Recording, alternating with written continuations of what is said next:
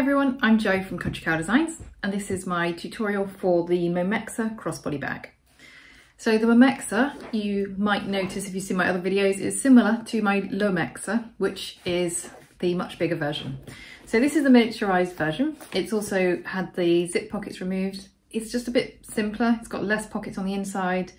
It's quicker to come together. And it's got a base overlay on it, which means you can use directional print because we're using two separate panels for the exterior. So it's just a little bit different to the Lomexa. It's like a really good size for an everyday crossbody. So there's a little look at the size of it. Just for instance, if you've got like a standard size wallet, you can kind of see the room that it takes up inside there. It's just great for carrying, you know, your essentials, your mask, your keys, your wallet, that sort of thing. It's a really nice little size. It comes together really quickly. Yeah, I'm hoping that you're gonna love it. So there's a couple of options. You can add an exterior zip pocket if you want one. This is a brilliant size for your mobile phone. So it's a really good size for that, but that's completely optional. You can add a tassel if you want to, that's also optional.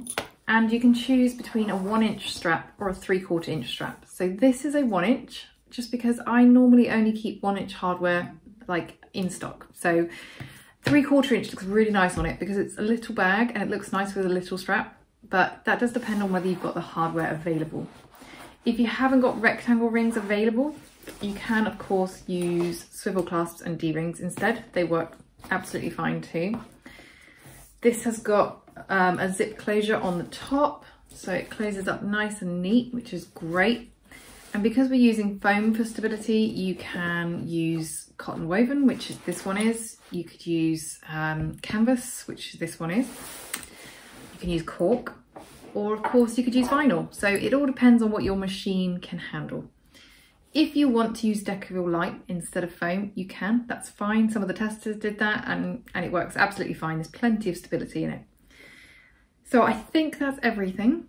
In this video, I've introduced chapters, which means if you link along the bottom, normally when you scroll to a separate part of the video, you can't see exactly where you're going. But now you can skip to a specific part of the video if you want to. So there's timestamps in the description, but there's also links at the bottom if you want to skip to a particular step that you're struggling with the pattern. Now, if you want to sew along with me, you'll need to buy the pattern. That's available from my website, countrycowdesigns.com. Otherwise, you can just watch along. But yeah, if you're actually sewing it, you're going to need to have the pattern with you as well. So I hope you enjoy this tutorial. If you've got any questions, feel free to ask. I always try and link the materials and the tools that I'm using in the video description, but if I've missed anything and you want to know where I sourced my stuff, feel free to ask. I'm always happy to answer your comments. And yeah, enjoy the tutorial. So these are the pieces that I've got cut out for my bag. For the exterior, I'm using this canvas, which I've interfaced with woven interfacing. I'm also going to use some vinyl just for some accented pieces. So I've got my strap connectors, my crossbody strap, my base overlay, and my tassel. They're all going to be made from this vinyl. So the tassel is an option, you don't have to do that, but if you do want to do it, you'll need just like a tassel cap for the hardware. So that's an optional piece. Then you'll also need for your hardware, you'll need 2 rectangle rings. Those can be substituted for 2 D-rings and swivel clasps if you don't have rectangle rings, that's fine. You're going to need 4 O-rings. So you want those to be 1.5-inch O-rings, or you can go down to 35mm, which is the size I think that's quite common in Europe. That's fine. So 35 or 38mm, but I definitely wouldn't go any smaller than that. Another option, if you want to use them, is to use rivets. So I'm going to show you how to use those in this tutorial. If you want to, you can add a zipper tail, like a hardware zip tail. That's optional. And you can add a strap end if you want to. So there's a few little options on this. You'll notice that I'm doing all the options, and I'm also going to do the exterior zip pocket. So I've cut out an extra zip for that. And I've got my zip pulls here. So I've got my top exterior zip, my pocket for the exterior, and my pocket for the interior, which is a number 3. Then I've got my lining fabric all cut out. which is cut out of this light blue, minty kind of colour. And I've got my foam cut out and my base stabiliser. So that should be all of your pieces. Let's get started.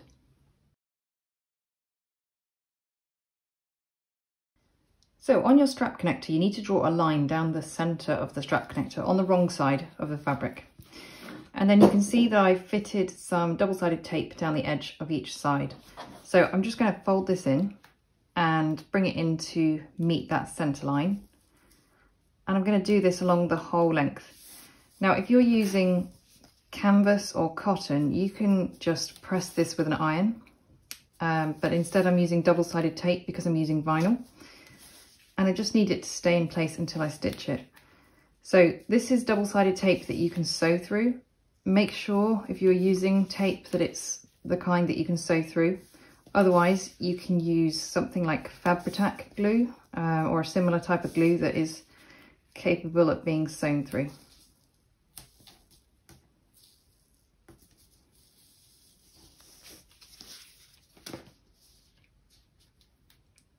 So next you just need to fold in the other edge to meet it and just do this along the whole length. So if your vinyl is struggling to stay put like mine, you can just add a few clips as well. Now we're going to top stitch this with a 1/4 inch seam allowance in from each edge. Make sure you use a 1/4 inch because later on when we sew it on with an 1/8 inch, you want to make sure that you're not stitching over existing stitching. It looks nice and neat if we do it now with a 1/4 inch.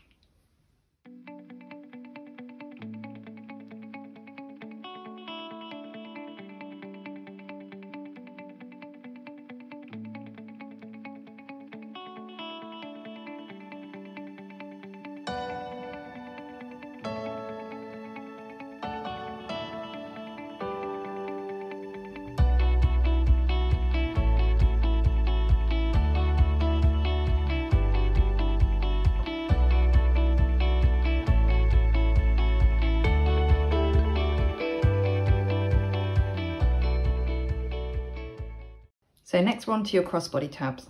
So just draw a line down the centre of these, and then we're going to do the same as we did before and bring the edges in to meet that line.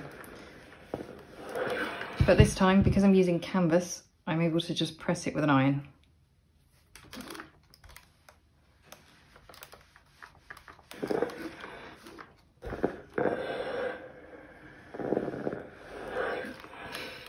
So you want to do that with both, and then we're going to mark it about halfway down.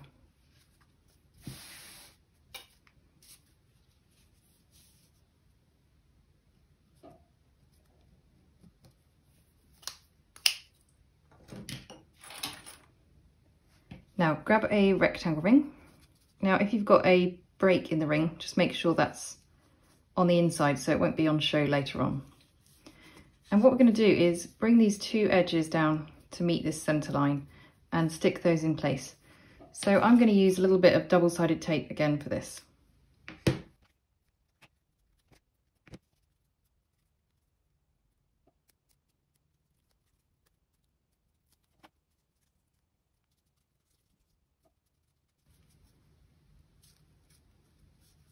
So you might want to add a clip just to hold that in place. And later when we attach it, it's going to be like this. So that fold there is going to be hidden. So I'm just going to put a little bit more double-sided tape on here so that it's ready to attach later on. But I'm going to leave that cover on. So later on we'll use that to hold that in place. Now just do the exact same thing so that you've got two. There you go. And just like that, you've got two. So set this aside and grab your crossbody strap. Now on the back of your crossbody strap, you're going to do the same again and draw a line down the whole of the centre. And then I'm going to use some double-sided tape on this because it's vinyl to hold the sides in. Now if you're using canvas or cotton, first of all you need to fold this end in by ½ inch and the other short end as well. So then what's going to happen is when you fold this in, you're going to be left without any raw edges. Now if you've got quite a thick vinyl like I'm using, it's just going to end up too bulky. So for me, I'm instead going to leave the edges raw on one end and on the other end I'm going to use a strap end. So it's a piece of hardware that just covers the end of the strap. So it's one of these. Now with vinyl and cork, you can just leave it raw if you want to. That's fine. You could edge coat it, or you could put a strap end on, or if your machine can handle it, then you can fold the edge in first. So it's really personal preference. For me, I'm going to use a strap end on the end that's seen, and the other end of the strap is going to be sandwiched between two layers. So I'm just going to leave that one raw. Once your strap is completely folded in, you can see that it's meeting in the center there. Then you want to fold it again on that original center line. And what I'm going to do is I'm just going to clip this all the way down this edge in preparation for stitching. So the next step is to stitch this. I'm going to stitch it with 1/8 of an inch seam allowance across all 4 edges.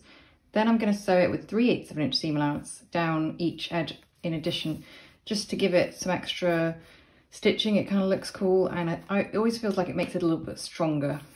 So this is actually the thickest vinyl I've ever sewn with on my machine, so we'll see how it goes. But when you're using vinyl or cork, make sure you don't leave your clips on for too long. You just want to clip it and then sew, because otherwise you can leave some teeth marks behind.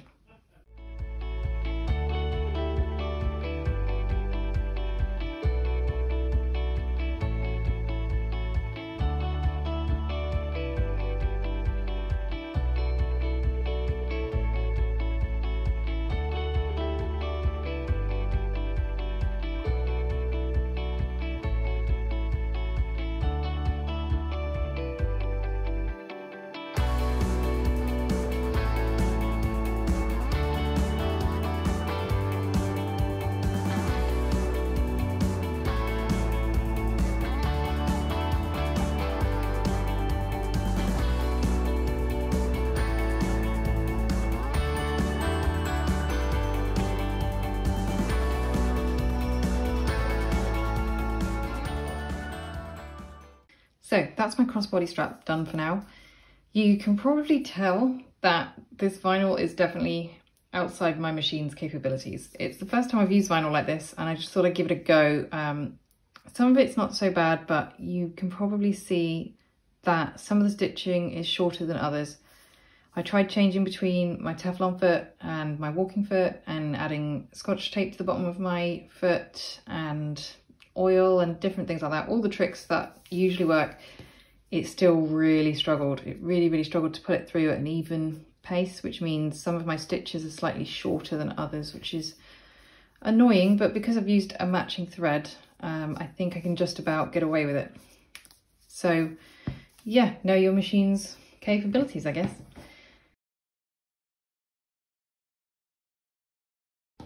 Okay, so for the next step, this is the optional exterior zipper pocket. So if you don't want the exterior zipper pocket, just skip ahead.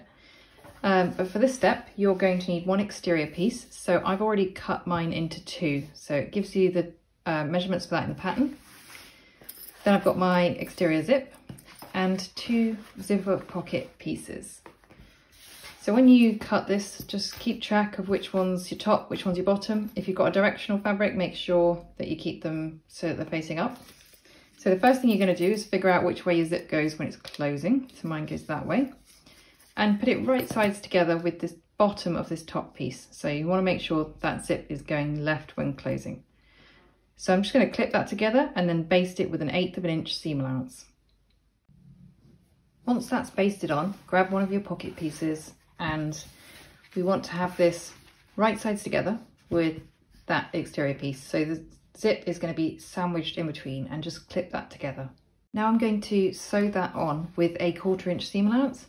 So for me, to get a nice straight line, I don't use my zipper foot, I just use my standard presser foot, and I move my needle over as far as it can go. Then the presser foot pushes up against the zip here and means that I get a nice straight finish. So you can do it however you prefer, but just make sure you use a 1/4 inch seam allowance.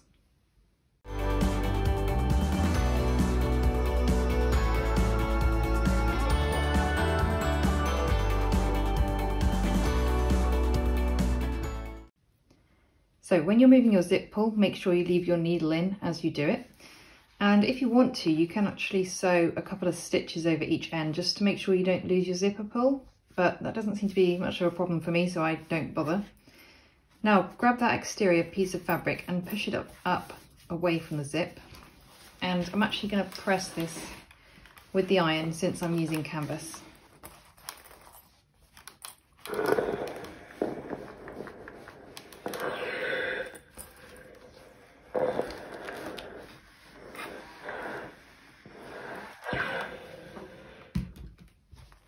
So all your seams should be behind. Now we're going to top stitch through this with an 1/8 of an inch seam allowance.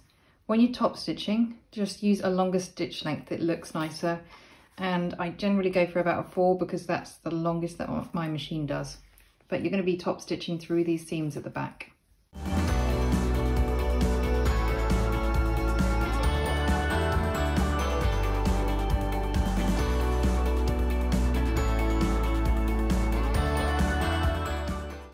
Right, grab your other exterior piece.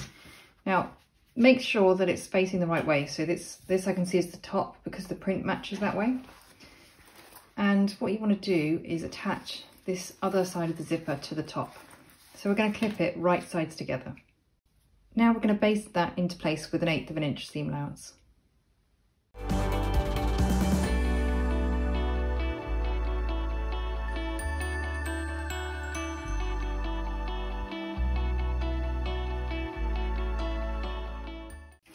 Now grab that second pocket piece and just put it so it's right sides together with the other pocket piece and clip that together. So once that's clipped together with the zip, it should be right sides together with this pocket piece, and ultimately it's right sides together with this exterior piece that you just basted, and the zip is sandwiched between. So again, we're just going to sew across here with a 1/4 inch seam allowance.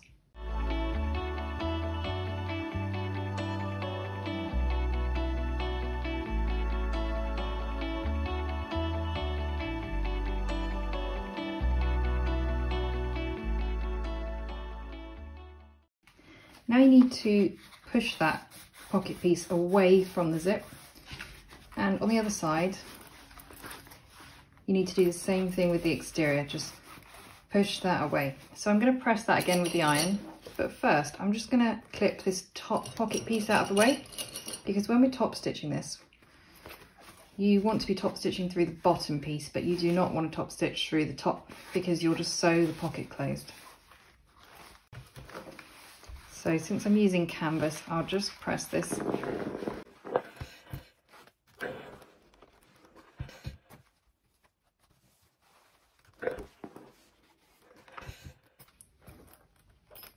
And then we're going to top stitch through here with an 1/8 of an inch seam allowance.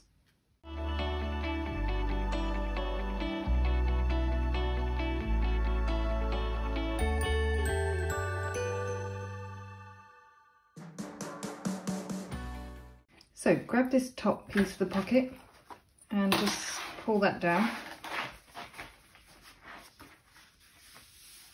Now it's going to be slightly shorter than the bottom pocket piece, so just mark that bottom pocket piece to match.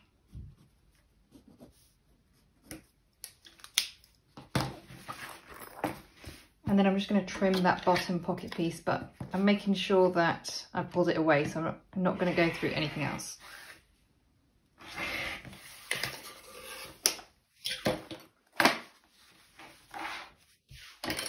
Okay, once that's roughly even, doesn't need to be particularly exact, just clip them together. And what we're going to do is pull this away again and sew the bottom of the pocket closed with a 1/4 inch seam allowance.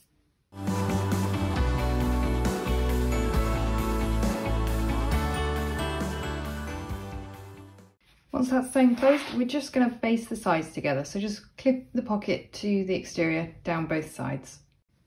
And then I'm just going to use an 1/8 of an inch seam allowance down both sides, just to tie that pocket in so that it stays in place when we're working on this panel later.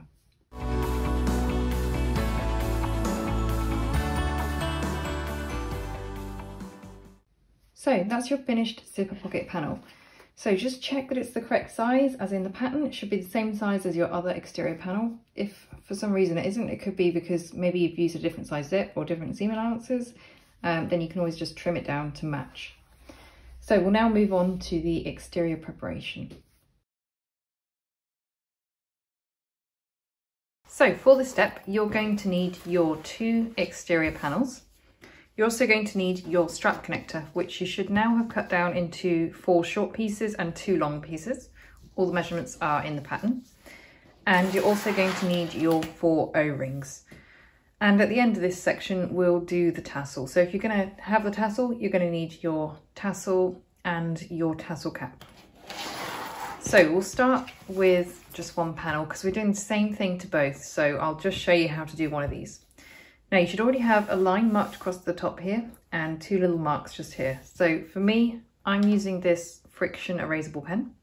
I still have to be careful not to sort of scrape it as I'm marking, because sometimes when you remove the line, you can see a faint white line where you've marked it. So just be careful of that. You could use tailored chalk or something like that instead if you prefer. You're going to need 2 of your short pieces and 1 of your long ones to start. So what I've done is I have marked each of these according to the pattern, marked it on one end and put double-sided tape on the other. So you're just going to pop an O-ring on, take that tape off, and then you just fold that back to the line that you made.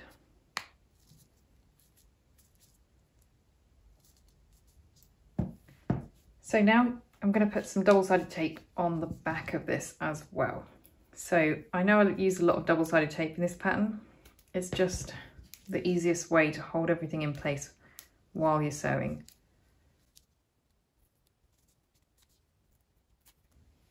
Okay, so you can see my little mark just here. What I'm going to do is make sure that this fold where the ring is on that mark.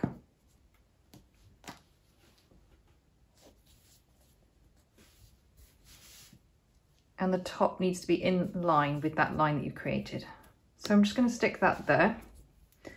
And then what I'm going to do, because I'm using rivets, I'm going to mark where I want to stitch up to. So if you're not using rivets, you're going to need to sew as close as you can get to the ring.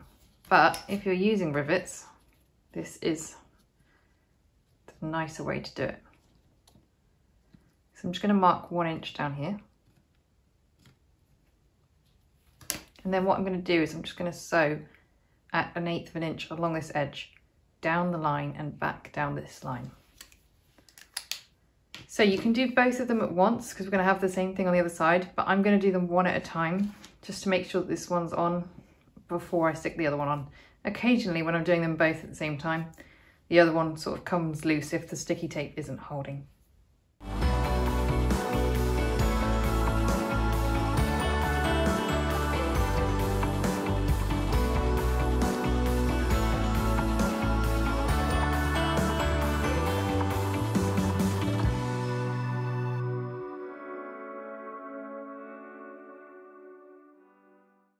Okay, so I had to take my time with that because my machine really does struggle with this vinyl.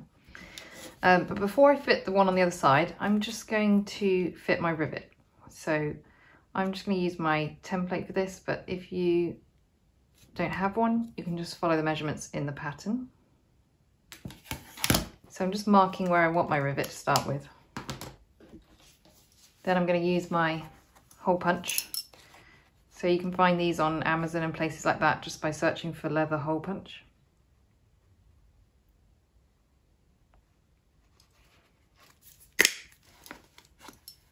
There you go. And that's just made a nice hole through the whole lot. So grab a rivet with a post and a cap. And you're just going to push the post through there and put the cap on the other side.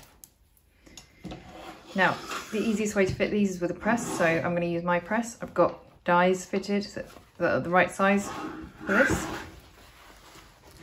I'm just going to pop that in there.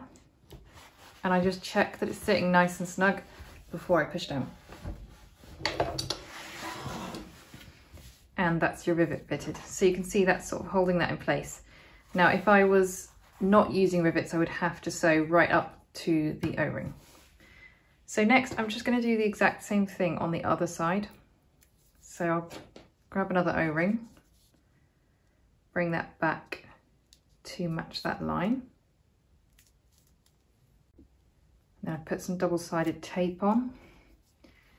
And I'm going to make sure that it's matched up with that little mark there and that it's straight along the top.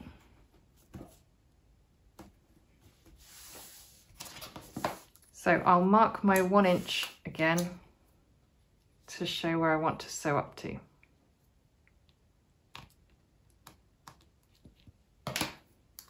And then I'll just sew that one into place.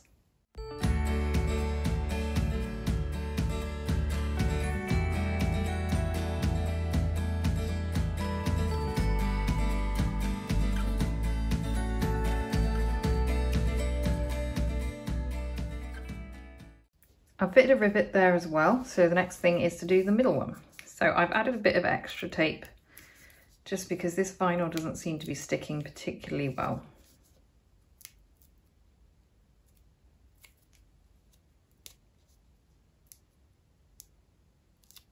And I've marked this one in the center.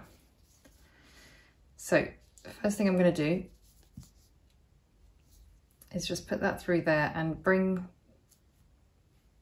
this end, you need to do it from this direction, bring this end back to meet the center mark. So just make sure it's nicely stuck in place. And then you're going to put this through the second O-ring.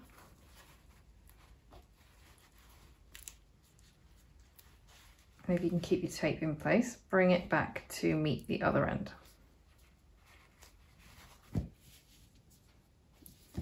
So it should fit perfectly like that. If yours is looking a bit tight, like the O-rings are pulling in and you're getting creases, then just loosen it up. Just the most important thing is to make sure that it sits nice and flat, nice and neat. So it should, if everything's lined up properly, that should be exactly where it needs to be. Now I'm just going to put some double-sided tape on the bottom just to hold that in place. And I'm also going to do the same thing as I did on the other sides. And I'm going to make a 1 inch mark in from each O-ring.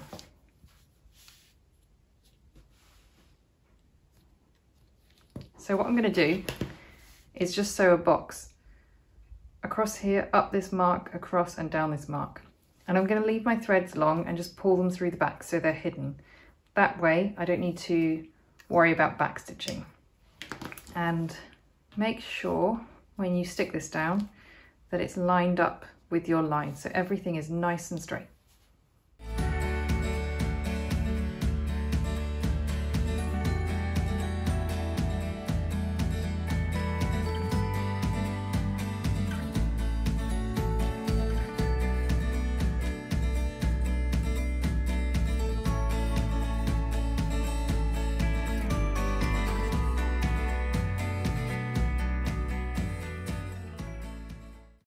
Okay, so you can see that my long threads are still there. So what you do on the back is you just give each thread like a little tug, and what'll happen is it'll pull this loop up. And as you pull that loop through, it will pull the thread through from the front. And there you go. Once you've tied off your threads at the back, you just need to fit your 2 rivets, and that is your panel done. So if you're going to fit a handmade badge or a logo or something like that, now's probably the time to do it. You can fit it up there, but I know most people probably want to fit it down here. So I've got measurements again in the pattern for where I fit mine. And I would also just mention that if you're fitting rivets but you're using cotton or something quite thin, then you might not want to fit the rivets at this stage. You might want to wait until we've fitted the foam later, because otherwise your rivets won't have much to hold on to. So it depends what length rivets you're using and what fabrics you're using, but you may just want to wait and fit them later on once the foam is in place. So that's optional. So I'm just going to remove my lines with a bit of heat, and then I'm going to repeat the exact same process on this second panel. So that should be your 2 exterior panels done. When you're removing the lines, if you've used a heat erasable pen, I actually just find it easier to just iron it from the back, because the heat just transfers through and removes all the pen lines rather than trying to work my way around the hardware. So set those aside, we're going to do the tassel. So this is another optional bit. You don't have to do it if you don't want to, but It's pretty quick and it's just a nice little added thing. So I've actually got my tassel cutter here. So what you need to do is decide whether you want 1/8 of an inch or 1/4 inch cuts. So the 1/4 inch will give you thicker tassels, if that makes sense. And then you just need to cut up the length of the tassel. So the top 1/4 of an inch you don't want to touch. Now this tassel cutting guide is great because your rotary cutter can't reach the top 1/4 inch, so you just line it up at the top and slide it up. But if you're doing it with a normal ruler, just mark out the top 1/4 inch and only slice up to that 1/4 inch.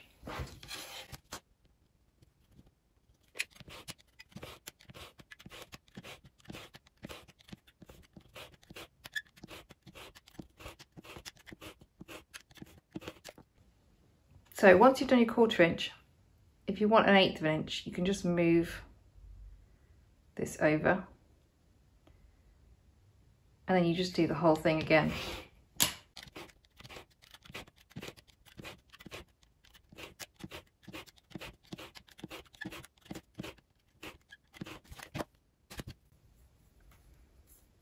So there you go, you can see that the 1/8 inch is making quite thin tassels, whereas the 1/4 inch is twice the thickness.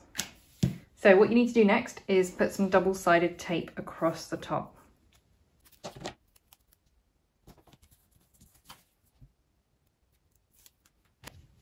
And then just roll this as tightly as you can.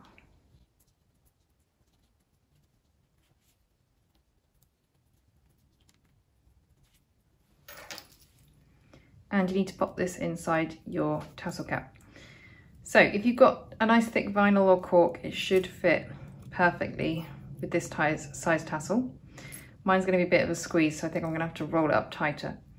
I have used before some thinner vinyl and this was massive compared to the tassel. So what I did was I just wrapped a scrap around the outside and that made it thick enough for it to stay in. So you can always just sort of pad it out if you need to.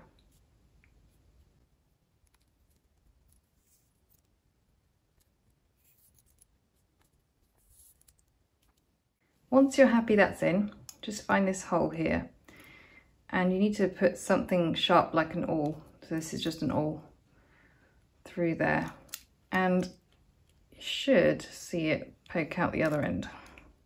So if you get it just right, you'll see the awl come through this little hole on the other side. And you know it's gone all the way through. So grab your screw and just pop that in there. And just tighten that into place.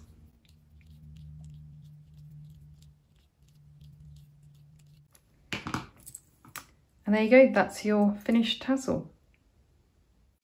So you're now going to need your base overlay and your base stabilizer. So I've marked the center down both, and I've also put some double-sided tape down. So I'll just remove this. I know I'm using a lot of double-sided tape in this pattern, but it just makes life so much easier when everything stays in place. And all the tape that I'm using is safe for sewing through. So you want to make sure that this is inset by 1/2 inch. So I'll just set that there. So it wants to line up on that center line.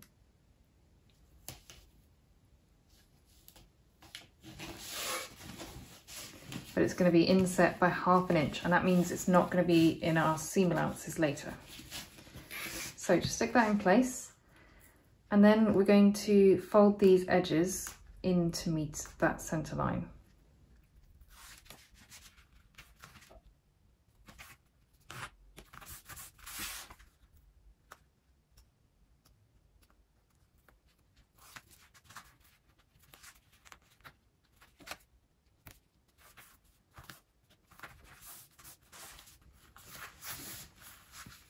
Okay, now we're going to top stitch these two long edges with 3/8 of an inch seam allowance.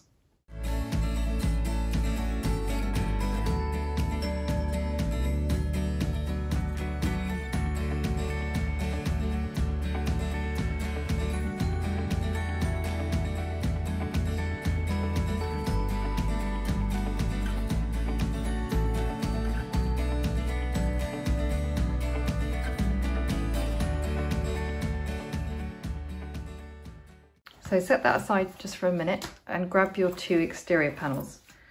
And we're going to put the bottoms right sides together and just clip them into place. So once those are right sides together, you just want to sew through the bottom with 3/8 of an inch seam allowance.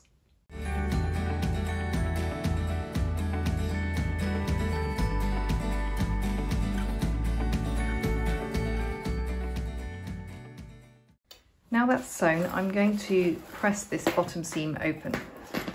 If you're using vinyl or cork or something like that, I wouldn't recommend pressing seams with an iron. So I would consider just stitching these seams open, because you want them to sit nice and flat later on, otherwise they will be sort of poking up into your lining, and this just gives like a really nice neat lining.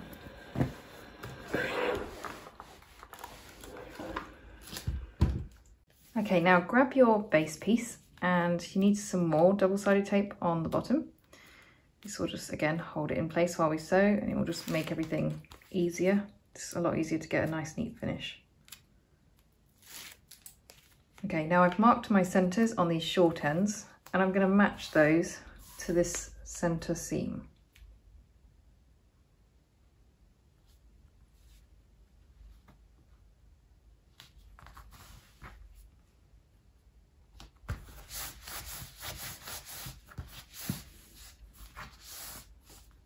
Okay, now I'm going to top stitch this with 1/8 of an inch seam allowance along both long edges.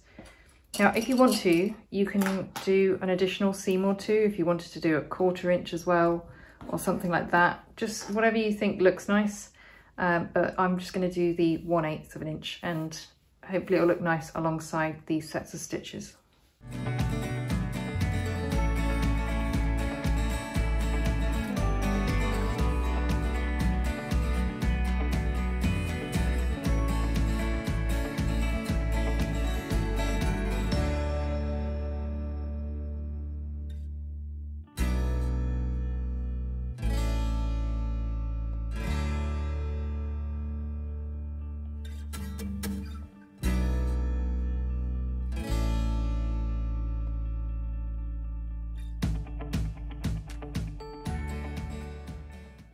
Okay, so that's the main exterior panel ready. So now we're going to move on and we're going to assemble the exterior. So for this next step, you're going to need your 2 exterior side foam pieces, your 2 exterior sides, your main exterior, and then you're going to need both of your crossbody tabs and the foam for your main exterior. So if, like me, you're using a domestic sewing machine, you may just want to trim the corners off your foam, because what will happen is it'll get a little bit thick in the seams when you're top stitching later on. So it doesn't need to be exact, I just trim the corners off, and then when I'm basting I just miss that corner. So I'm going to do the same thing with the exterior side foam. I'm just going to trim off the top corners though.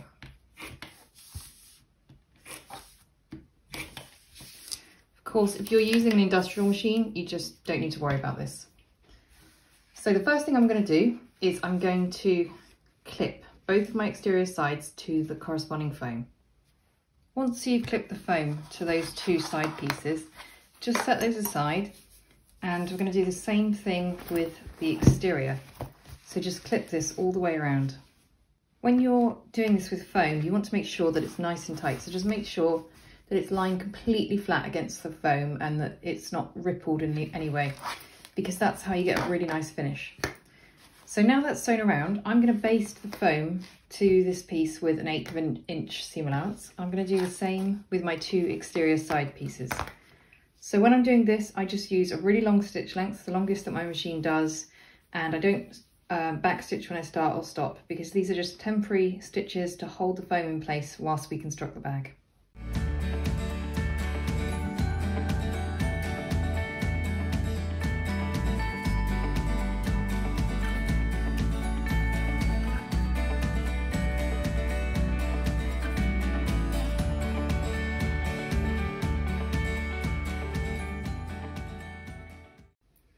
So that's my foam basted to all my exterior pieces. If you're using a domestic machine, you may prefer to use a zigzag stitch around the outside when you're basting. That compresses the foam in. The only thing is I prefer personally to trim the foam out the seam allowances later on, and if you've zigzag stitched then you can't do that. So it just depends on which way you prefer to do it. So set this exterior panel aside and we're just going to focus on these two side panels. Now I've already marked mine, the measurements are given in the pattern for marking it, ready for the connectors. So I've got a little bit of double-sided tape on the back of each connector.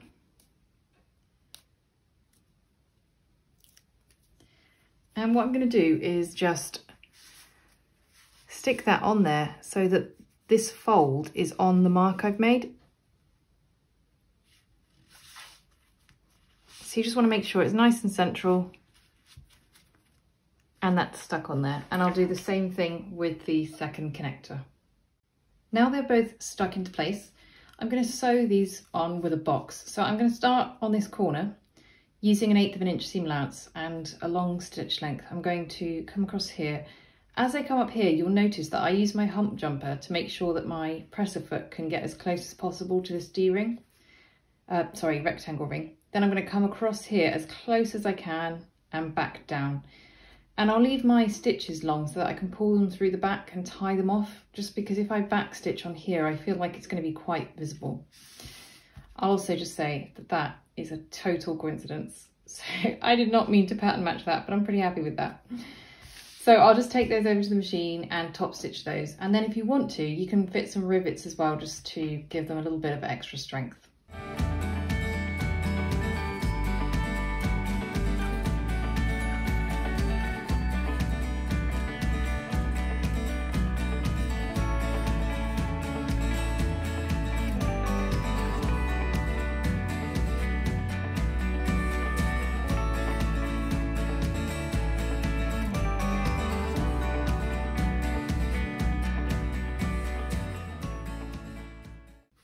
So now I'm just going to do the same as I did with the strap connectors on my exterior. And I just give a little tug on these at the back, and then what happens is a little loop appears. And as you pull that loop, it will pull the thread through on the front. So I just do that with all of them and tie them off on the back. Now you can start to actually assemble your exterior. So choose a side. I'm going to go with the zipper pocket side. And what we need to do is clip these side panels to the edge. So when you're doing this, just make sure that this top corner matches the top corner on the exterior perfectly, because what will happen is we're going to end up with the base attaching, and if you get this bit right, then the base will attach really easily. So just make sure that you're matching those corners up, because you'll see that it doesn't look right when it's clipped because it looks like this is coming off at the top, but that is correct. That is how it needs to be. Now that's clipped into place, I'm going to sew down this edge with 3/8 of an inch seam allowance. And when you get to this end, you're just sewing up to this cutout just here, so that should be a perfect 3/8 of an inch. Watch out because you've got your D-ring just there, so you might want to use a slimmer presser foot or just move your needle over. That's what I tend to do.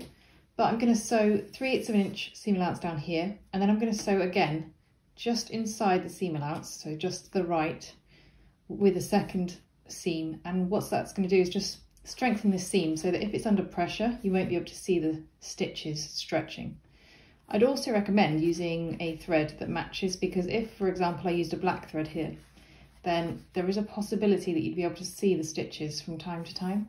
So I just find that gives a really nice finish. What I'm going to do before I sew it is I'm just going to attach the other side, and then I'm going to sew both of them at once.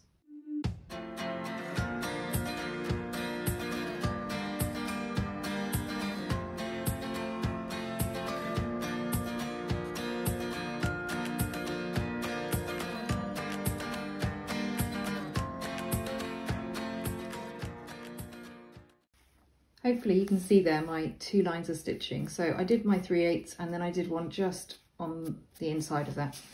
And at the top I have stopped my second line of stitching a little bit below, because it makes it a little bit easier then when we want to press the seam open later when we're top stitching. So I've just recently started doing that. So I've sewn both of those on like that. Now what you need to do is cut into your main panel. So just here where this cutout is on this exterior side, you're going to cut in. Now you're only going to cut in by 3/8 of an inch up to where you've stitched. So hopefully you can see that's where my stitching is, and I've just cut in to there. And I'm going to do the exact same thing on the other side.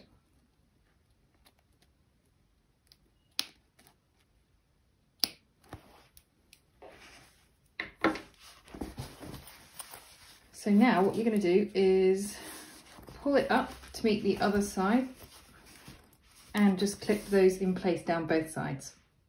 So this is how it should now look with your sides clipped. Now we need to snip in on this edge because we've already snipped that edge. Now you need to do the exact same thing over here. So where the bottom is, where this cutout is, I'm just going to snip in here.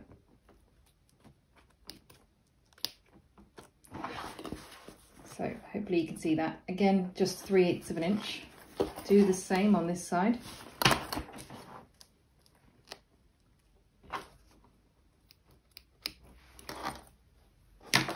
Now the reason we've done that is because in a minute we're going to need to sew the base, and that's how we can do it.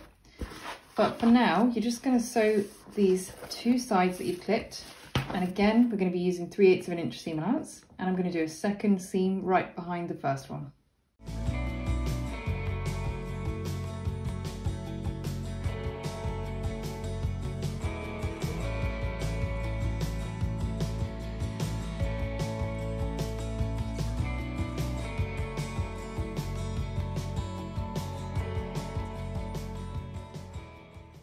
Now we need to connect the base.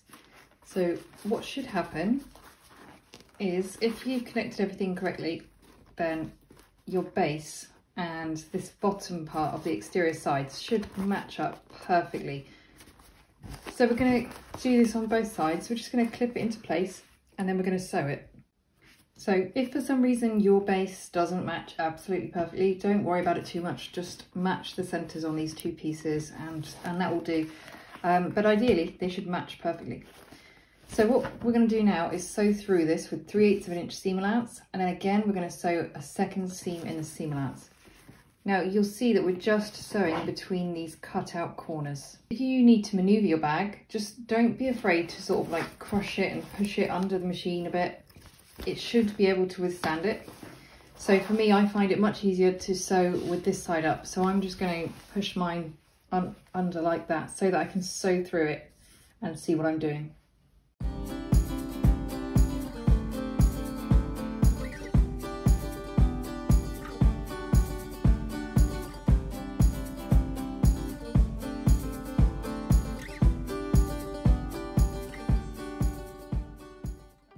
So now that your exterior is assembled, you can decide whether you want to trim the foam from the seam allowances.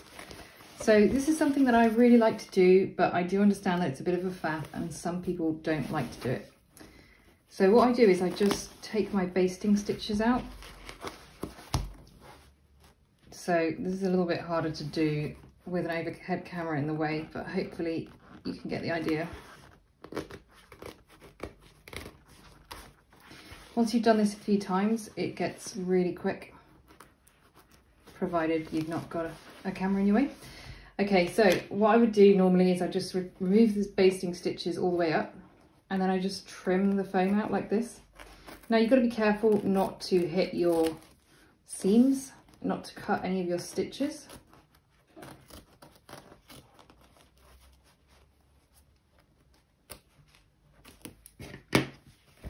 But basically I do that, and you can see how it cuts down the bulk in the seam. I do that on both sides. I do it to all of my seams. And then I just find that it's a bit, I don't know, it looks a bit nicer and it's a little bit less bulky inside the lining. If you don't want to do that, but you're using a domestic machine, I would recommend just doing it on the top later on because it makes top stitching so much easier. But if you really don't want to do this now, it's totally optional, you don't have to do it. So I'm going to do that first. Then what I'm going to do is spread my seams out at the top. I'm just going to sew those open. So you can just baste them open. I'm going to do it with all 4 seams on the top. And what that will do is just make sure that they stay open later on, and again, make the top stitching easier.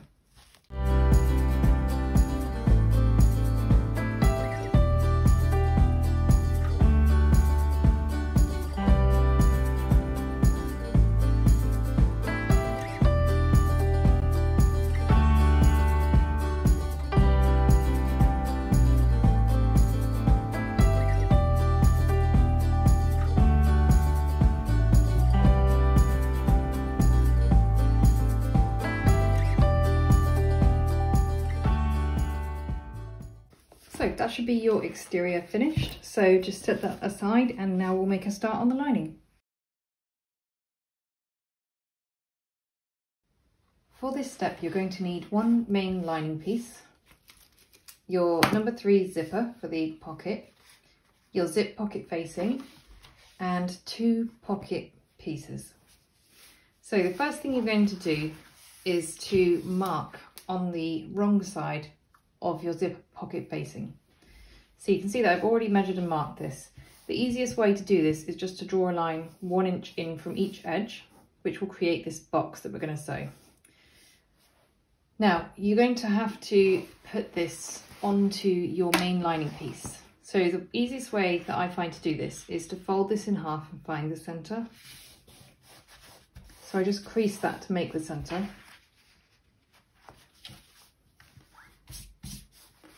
And then I fold the zip pocket facing in half as well. So now it's easy to line up the creases in the center. And you're going to place this just 1 inch from the top.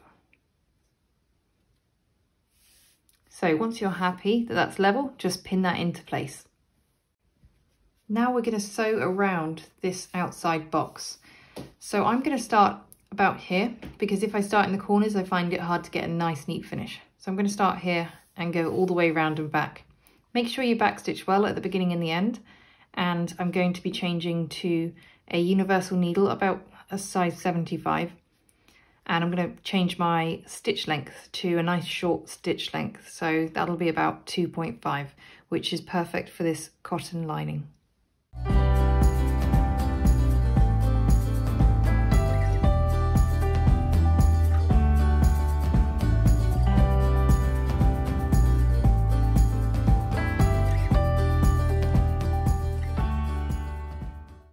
So remember to remove your pins, and then what we need to do is to cut through this panel. So I'm just going to fold mine in half, and that will help me start the cut. So what we're doing is we're cutting down this center line, and then when you get to the arrows at the end, the triangle, you want to cut as close as you can to the corners without cutting your stitching. So the closer you can get, the neater the finish, but you do not want to cut through your stitching.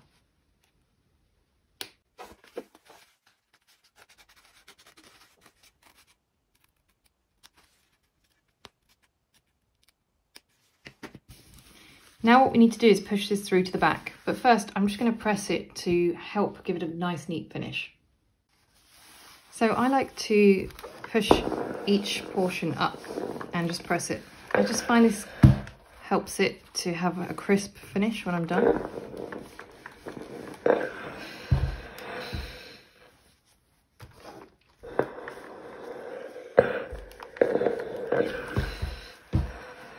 Then you're going to pull it through to the back.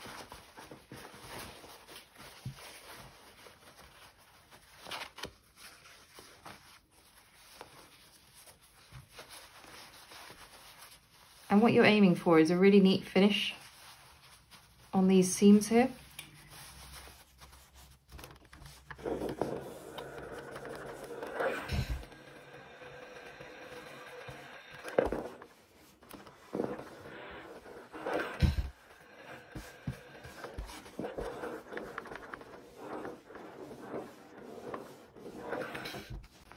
There you go. So if you've got really big creases here, it's just because you haven't cut close enough to those corners, but you can do quite a lot with an iron to help ease those. So once you've done that, just set that aside and grab your 2 pocket pieces. Now for your first pocket piece, you want to place your zip right side up on top. So the pocket piece is right side up and so is the zip. And the zip is closing to the left. So I'm just going to clip that together.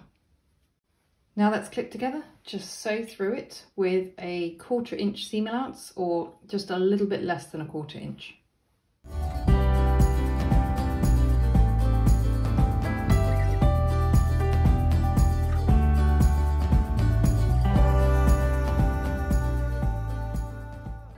Now you need to take your second pocket piece and place it right side up. And then just clip the other side of this zip to it so that it's right side up. So that's got the pocket pieces right sides together and the zip is right side up. And we're going to sew through this again with a scant 1/4 inch seam allowance.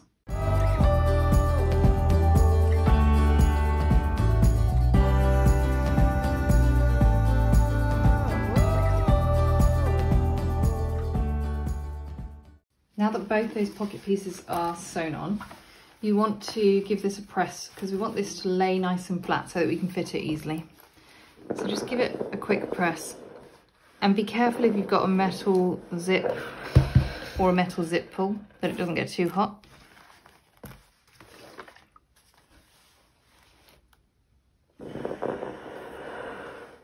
Now we need to fit this pocket in place. So you can see that I've just put a little bit of glue along the edge of the zip.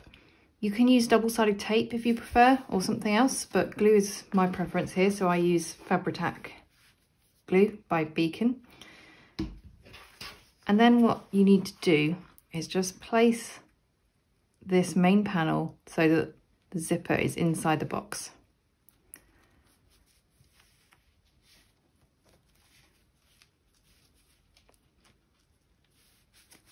So you need to make sure that the zip is laying nice and flat inside.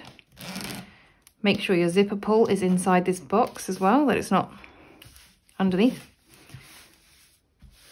And just let that dry for a moment. So what we're going to do is we're going to stitch this into place. So again, I'm going to start about here. I'm going to use a long stitch length, probably about 4 millimeters, and I'm going to work my way around the outside. When you're doing this, make sure that the top pocket piece is up like this and the bottom one is down. That will make sure that you don't accidentally stitch your pocket closed.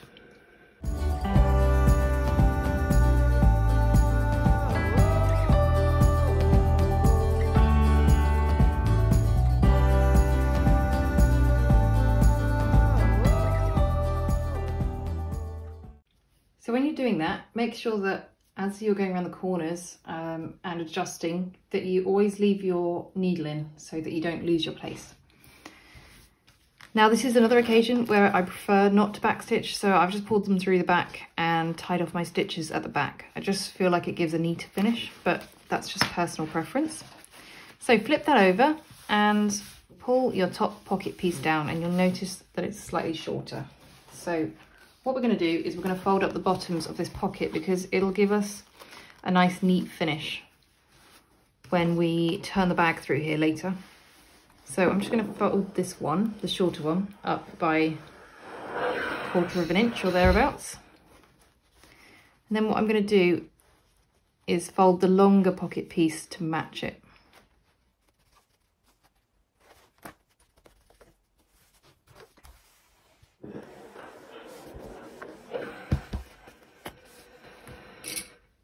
Okay, so your next step is just to clip both sides together. And what we want to do now is just sew the sides of the pockets. Do not sew the bottom because that's where we're turning the bag through. So I like to sew from this side, that way I can pull the panel out of the way. And you're just going to sew the side with 1/4 inch seam allowance and do the same on this side. Make sure you backstitch really well at the bottom because when we turn the bag through it later, it's going to be strained a little bit.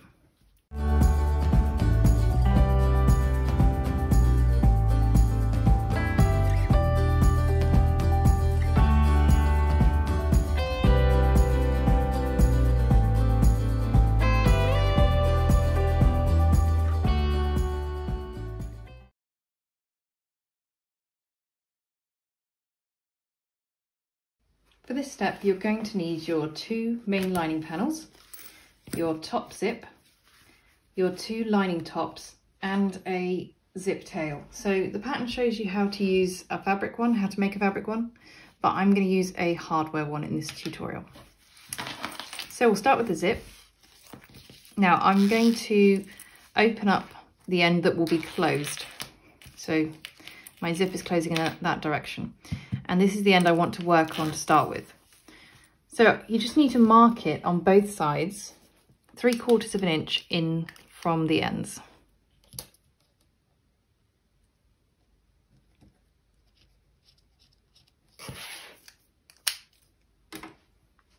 Now I'm going to do this next step with a thread and needle by hand, because I just cannot seem to get this to stay in place neatly when I'm doing it on a machine. But a lot of people prefer to do it on a machine, so just whichever way you prefer, we're just basting it into place. So what I'm going to do is just sort of pinch it, and I want that mark to be on the fold. So I've got a nice 90-degree turn there, and I'm just going to run a couple of stitches through just to keep it in place for now.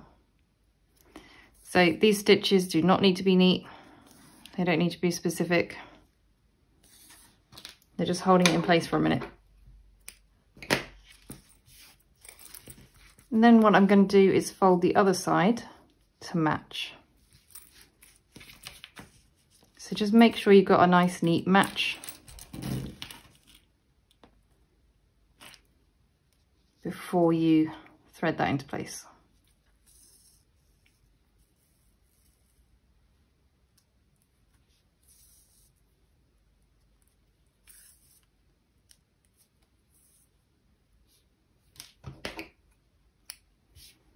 There you go, you can see that my threads are a mess, but that's fine. Just make sure that you've got a nice neat match on the ends. So if you want to, you can just trim this down now so that it all matches the same width. You don't have to, but you might find it a little bit easier in a minute. And before I go any further, I'm going to fit my zip tail. So I'm just going to trim this end down just a little bit. Now what I like to do is to double fold. So I fold it once and then fold it again. And I do the same thing from the other side, fold it once and then fold it again. You should then be able to fit your zip on there. So I generally like to put a little bit of glue inside my zipper tail before I put it on. So there's just a little bit of glue in there. And I just think that will stop the end of the zip from fraying, and it'll also just hold this in place really well. And then just screw that in.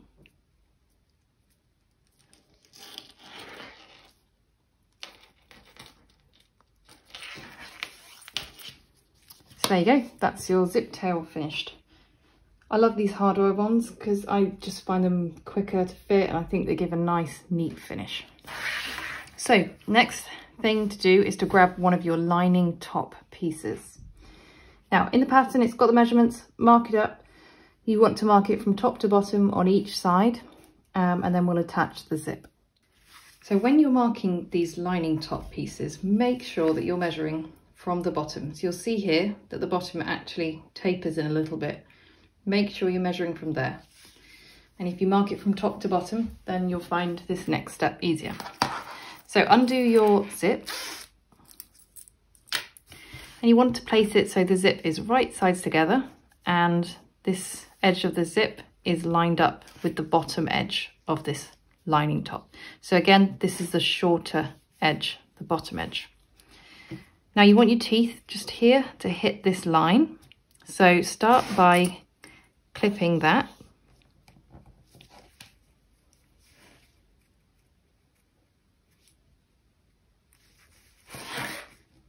And then just clip the rest into place up to the second line.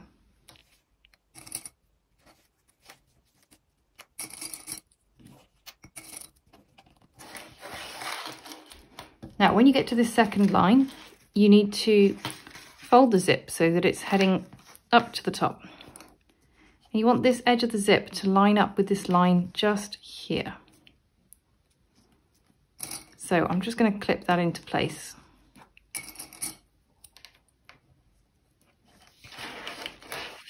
Hopefully you can see there that this edge of the zip is lined up with the line that I drew. And what we're going to do now is we're just going to baste this into place. So I'm going to use about 1/8 of an inch seam allowance, but just make sure that you catch this fold with your stitches so that it holds it in place.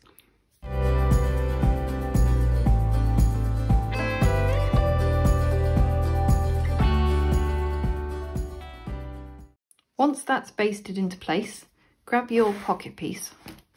Now I just leave that clip there for now because for me it's just easier, it holds it in place. And what you're going to do is you're going to, this is again the short edge, you're going to fold that over so they're right sides together and just clip that along the top. Now you need to sew through the top here with a 1/4 inch seam allowance. So I'm just going to move my needle so that I'm sewing right with the presser foot right up against the zip teeth. That helps me keep a nice straight line as I'm sewing. And we're just going to sew it across the whole length, back stitching at the beginning and end.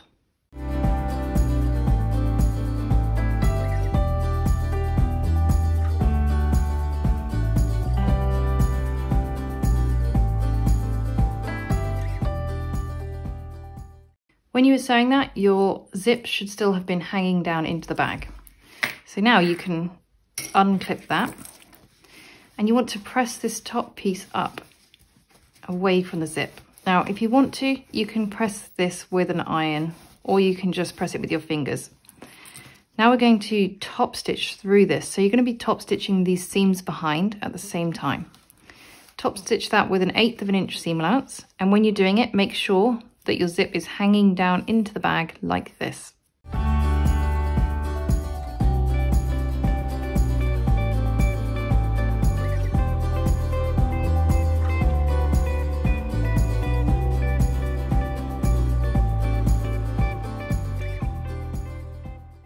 Okay, so turn this upside down, grab your second lining top piece and mark it up as indicated in the pattern. Now watch out for the measurements here because they've switched around and they're backwards to the first one, so make sure you're doing it correctly. And what you're going to do is this time you're going to line up the teeth with the right hand mark. So make sure that's nicely lined up there and clip that into place. And then just clip the rest into place up to the line.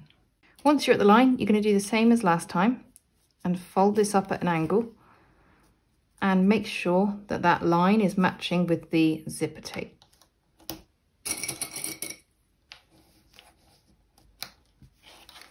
So that's what you should have. Now we're just going to baste that into place with 1/8 of an inch seam allowance.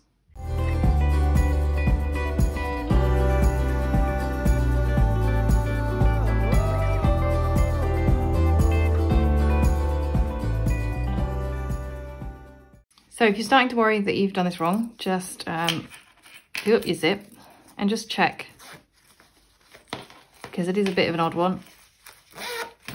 So just check that your two lining pieces are coming together like that. Now, once you're happy with that, what you're going to do is grab your other lining panel.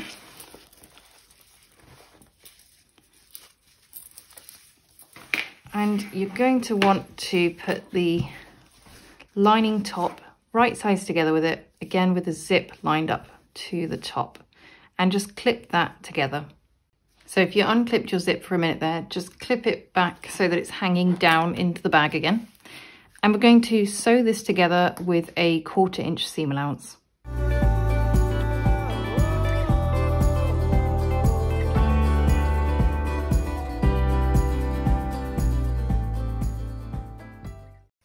So unclip your zip and push that lining top up again. And then you're going to do the same thing again and top stitch this with 1/8 of an inch seam allowance, making sure that your zip is hanging down into the bag when you do that.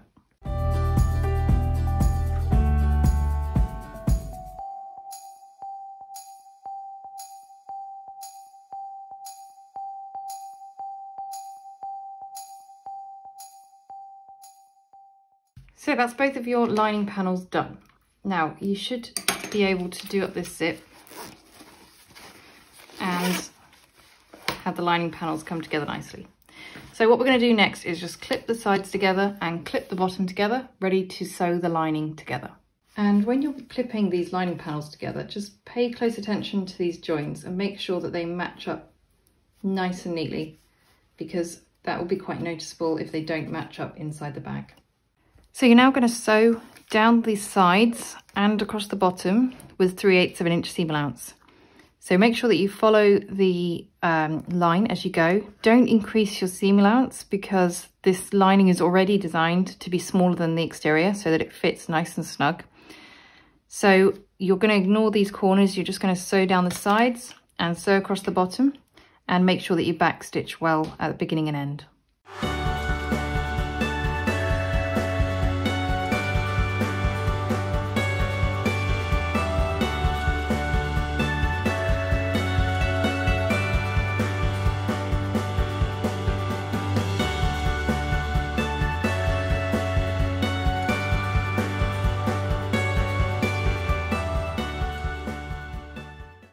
So you might notice that I don't bother trimming my threads. I just sort of jump from one section to the next. That means that I don't have to keep worrying about changing them. So what we want to do is we want to bring these box corners together now. But first of all, I'm going to press my seams open on the sides and on the bottom because I feel like it gives a much nicer, neater finish to the lining. So I've pressed that open best I can. Now I'm just going to join the seams together here on this box corner. So just match up the seams first and clip those together. And then the rest should fit together pretty neatly.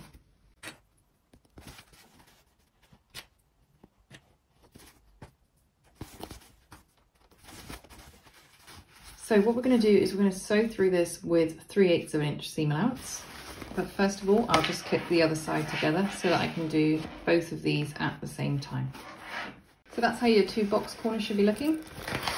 We're just going to take that over to the machine now, and I'm just going to sew that closed with 3/8 of an inch seam allowance.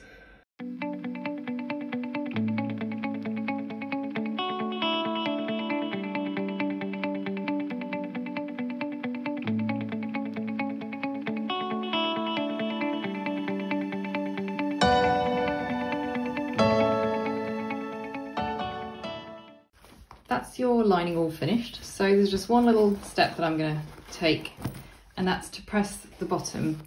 I just find this gives like a really nice fit inside the bag. So where your box corners are, you just want to give that a little press.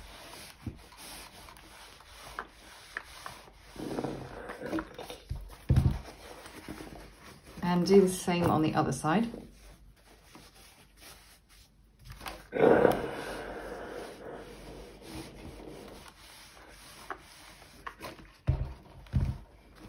So hopefully you can see that it's made the bottom nice and neat, and then it will just sit really neatly inside the exterior.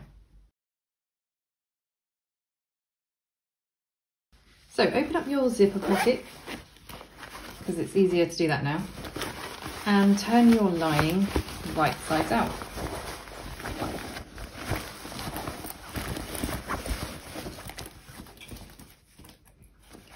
I'm just going to make sure my zip's open as far as it can go. Grab your exterior. This should still be right sides in. And if you haven't already, then you want to mark the centers at the top of these side pieces. So you can just match up those seams and then mark the center.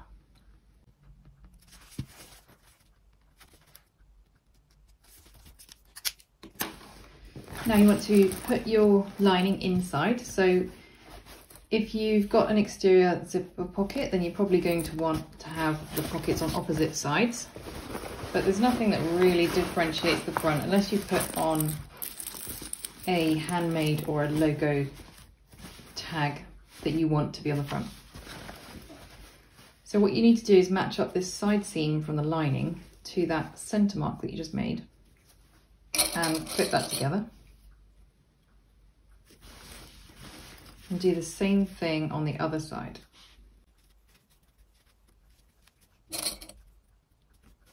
So everything's right sides together. The zip is hanging down into the bag, and you just need to clip the rest of the tops together. Now that's all clipped into place, I'm going to sew around the top with 3/8 of an inch seam allowance. And then what I'm going to do is sew a second line of stitching just inside the seam allowance, just to give it a bit of extra support. Now all of your seams should be open. That will make it much easier when you're top stitching later, because it keeps it all flat, so there's less bulk to stitch through. And just, yeah, make sure that they're all held open, especially those lining ones, as they've not been sewn down.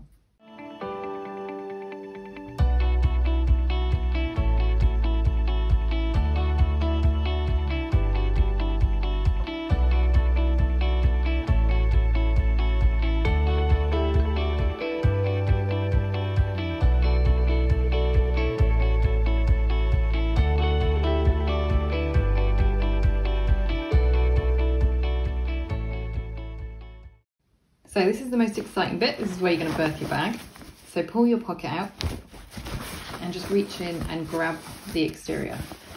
And you need to pull it out through the pocket. Now, depending what materials you've used, this could be quick or it could be very hard. Now, don't pull on the rings when you're doing this. You want to push rather than pull. Much less likely to rip your pocket. Now, not that I've ever done that, but it's always a bit of a worry. So you want to spend a few minutes really poking out all your seams on the exterior.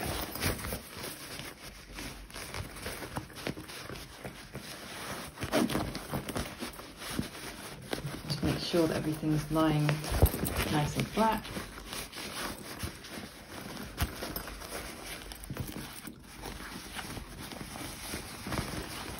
And then now we'll just put that pocket in, because we want to tuck the lining in.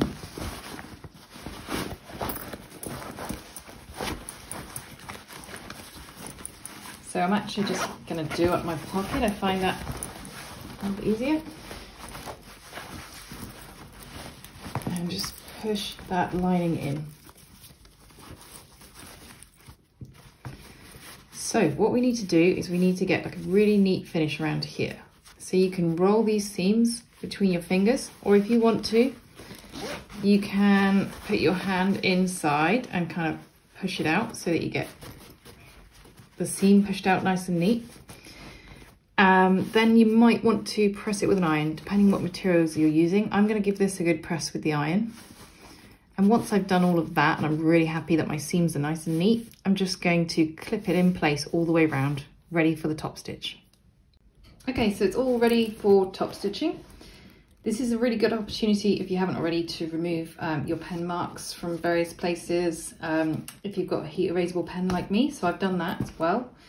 And now I'm going to top stitch it with the longest stitch length that I've got, which is a 4mm on my machine.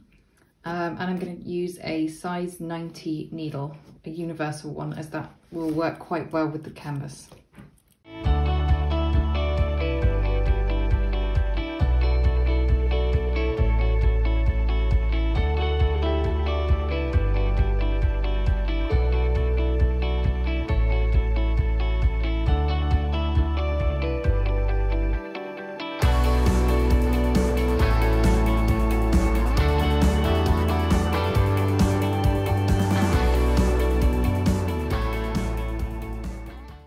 When I'm top stitching, I always increase my top tension. I find that otherwise it gets loopy on the inside, so I have to do that. I've decided today, rather than back stitching, that I would leave my threads long again. So I'm just going to pull those through to the lining side. You can sort of feed them all through this gap at the top if you want to, which gives like an even, neater finish, but I'm not quite that invested. I feel that this is a really nice finish already. Okay, so once I pulled my threads through, I tied each set of 2 and I triple knotted them. Then what I've done is I've fed them through this needle, and I'm just going to push this through the center of those stitches. So if you open your pocket, you can find your needle, just be careful because you don't want to stab yourself. There we go, and you can pull it through from the pocket side, just like that. And then your stitches are hidden. So the very last thing that we need to do, sewing wise, is just to clip this pocket together and sew it. So once that's clipped together, you're just going to sew through the bottom with an 1/8 of an inch seam allowance.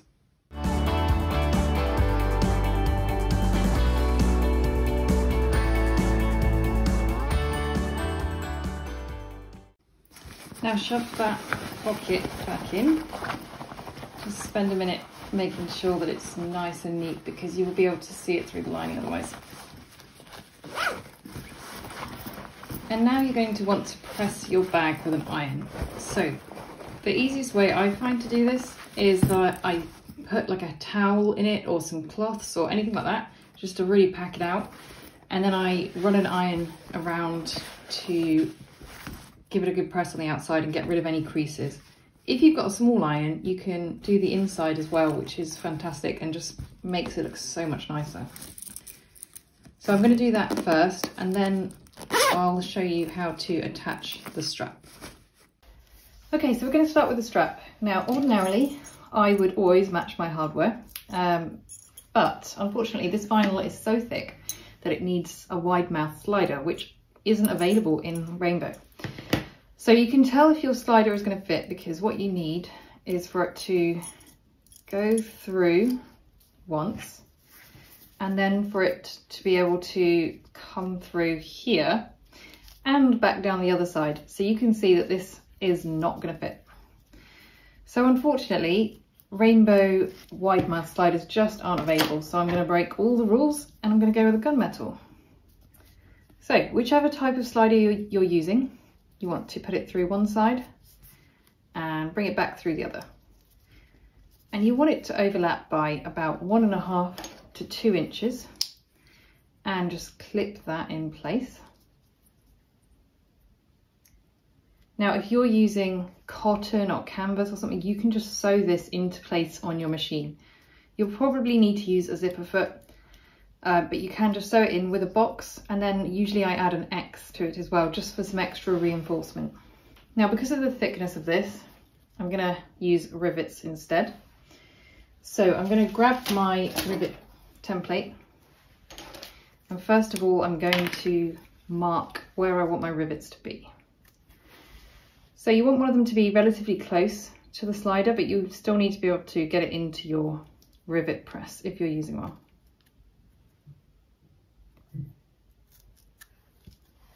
So I'm going to put 2 rivets in. Now again, my vinyl is extremely thick, and it's so thick that I can't get my usual hole punch around it. So instead I'm going to have to use a manual one. So if you're using a manual one, you need to have something like leather or vinyl underneath. And you're going to want one of these. This is a hole punch. So I'm just going to place that over one of the marks I made and hit it with a hammer until it goes through to the other side.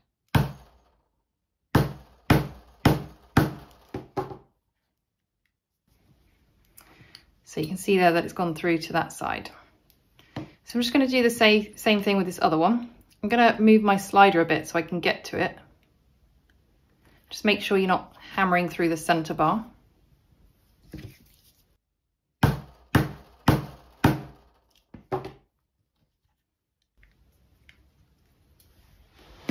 Okay, so once you've got a nice clean hole on each side, you want to fit your rivets. Now, I'm going to be using extra long rivets because of the thickness of my vinyl. So you just want to push the post through, and then same as before, you put the cap on the other side.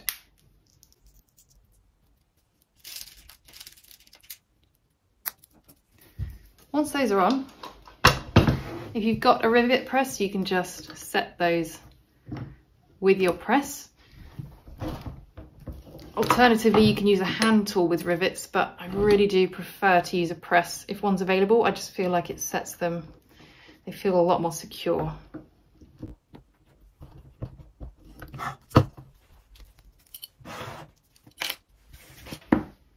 So the reason I've left this edge here raw is because it's going to be hidden quite well, as you'll see in just a moment. So grab your bag and you want to put the free end of the strap through a rectangle ring, and then it needs to go up through the slider and back down the other side. Then it needs to come through the second rectangle ring, and we're going to fold it over again by about 1.5 to 2 inches.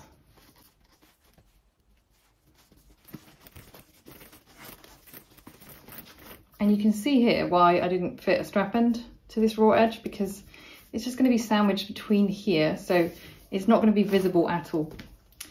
Now, if you want to fit a strap end to this raw edge, you can do. It's optional because when the bag's in use, you won't be able to see it. But I am going to fit a strap end just to this one raw edge. So when you're fitting this, make sure that you've got the nice side showing, and this hatched edging with the screws is going to be on the other side. So these are usually quite straightforward to fit. I'll just take these clips off for a moment. Again, my vinyl is extremely thick and is struggling to go in. So I'll take a few minutes to get that in. But the first thing you need to do is just slide it into the strap end. Okay, so no amount of persuasion was going to get that strap end on. So I'm going with a raw end instead. I've just made sure that it's nice and neat. Now, if you've got really, really thick vinyl like me and you're struggling to cut through it, this is something I've decided to do. You can cut the holes just through this side. So I marked it where I wanted the holes. I cut them when I took it off to cut them. So you can see they're only going through there. Now I'm going to clip it back in place. And I'm just going to mark through to the other side. And this will be hidden when the rivet's in place. So it just means that then I can punch these holes, and I only have to punch through one layer at a time.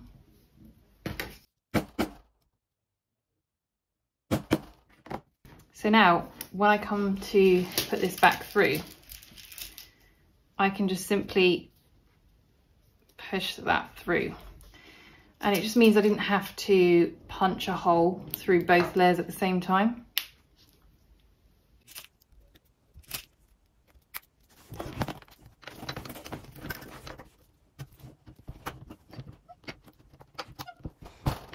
So that is the finished bag. I think it looks pretty awesome. I'm really glad I went with this big feature zip. I just think it adds something quite special to this side, and on the other side I've got my tassel. So it's a little bit unfortunate that I had to use a different colour for the strap hardware, but honestly I don't think anybody's ever going to notice, and I actually think that the rainbow and the gunmetal hardware go quite well together. So yeah, I'm pretty happy with that all in all. I don't think I'll be using this vinyl again. I just think it's beyond my domestic machine's capabilities. I've used loads of vinyl in the past, but this particular one is just so thick. It really, really is a struggle. You could tell even from the fact that I couldn't fit my hole punch around it, and I couldn't fit the strap ends on. It's just so thick, which is nice. It's really nice, but it's just not suitable for my machine. So I've definitely learnt a lesson there. So I hope you enjoyed this tutorial. If you have any questions, just let me know, and just subscribe to my channel if you want to keep up to date with new patterns that I'm having coming out in the future. I've got a few more planned in the coming months. So thanks for watching.